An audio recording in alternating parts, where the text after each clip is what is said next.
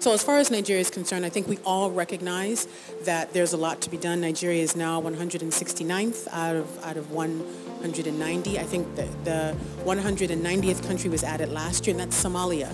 So, there's a lot to be done for Nigeria to move up in the rankings. In the sub-Saharan Africa context, Nigeria is 37 out of 48.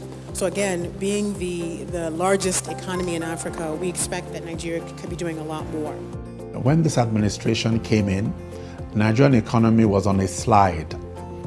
So when we came in, we developed a plan, the Economic Recovery and Growth Plan. We had to get businesses producing again. So we came out with the Presidential Enabling Business Council.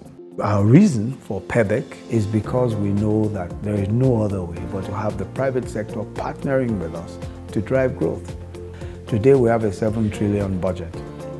But if you look at private sector, what the private sector does and private sector investments is in multiples of that. So the only way to ensure that we're able to grow at the pace we need to grow is to ensure that it is the private sector that drives that growth. And you can't drive that growth unless you have an environment that's favorable to business.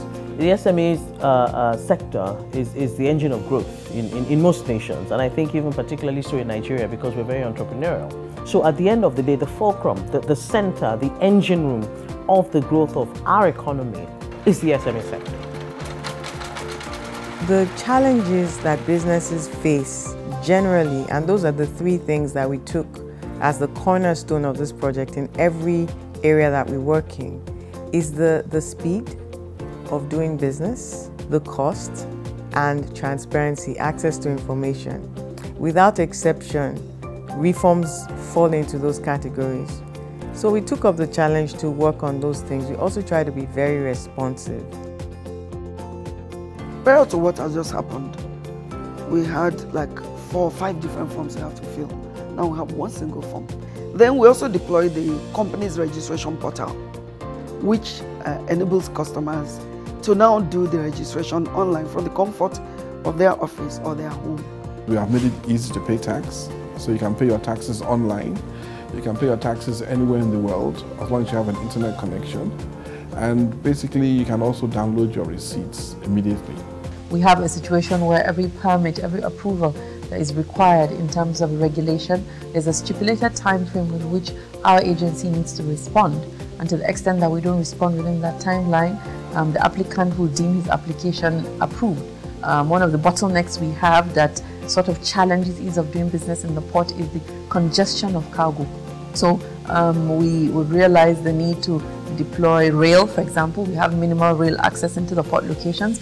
We're working with the Nigerian Railway Corporations to enhance evacuation of cargo through the rail. The National Assembly made a commitment from inception that we will improve the business environment in Nigeria.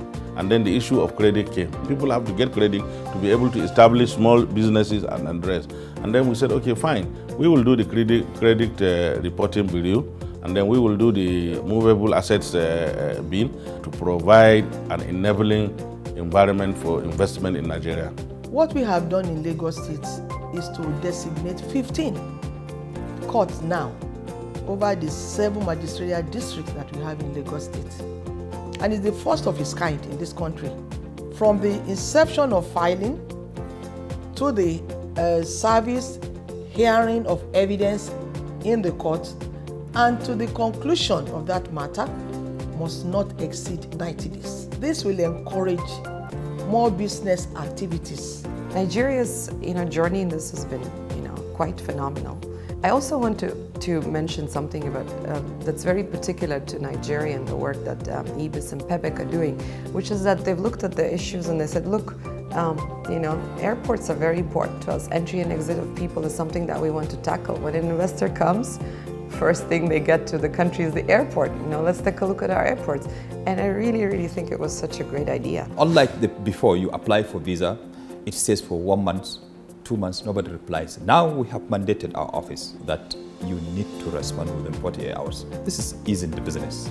By October 2017, when the results came out on the 31st of October, we moved up 24 points. We were one of the 10 most reformed economies in the world in 2017. We became number 6 in the world in areas of getting credit.